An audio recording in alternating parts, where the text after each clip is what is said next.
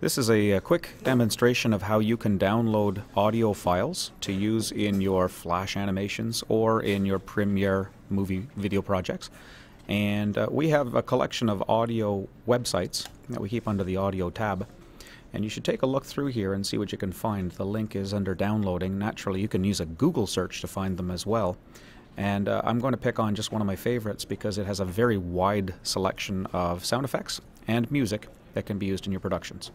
So FlashKit.com, if we went and took a visit to it, it's a little unusual in how it sets things up, but look up in the top right corner to see if you can find sound effects, or if you're looking for music, it stores those in under a link called Sound Loops, and it's a very specific kind of music file, but very, very useful. I'm going to go look under sound effects for now and show you how they have things set up. And under sound effects, they have categorized these things very intelligently to make things very easy to find, so that you can find very specific types of sounds that you might want to use. And they'll also give you a little preview icon here. When you click this button, you'll hear the sound effect, get a little preview of it, and decide if that's the one that you want.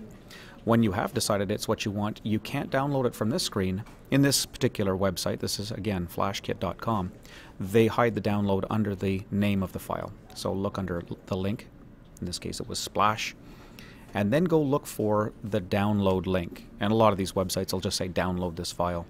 When you see it, you can double check to see that this is going to download properly by a right mouse click and a save link as using Google Chrome. And if it seems to be taking the file as an MP3, you know you've done the right thing. Choose the location where you'd like to save it.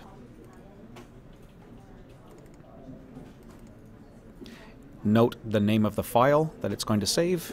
Hit your save button, and the file is there.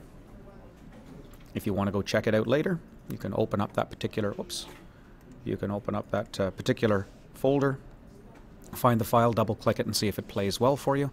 But this is all there is to getting the files from the internet and onto your server space so that you can use them in your productions. Good luck. Let's see what you can do.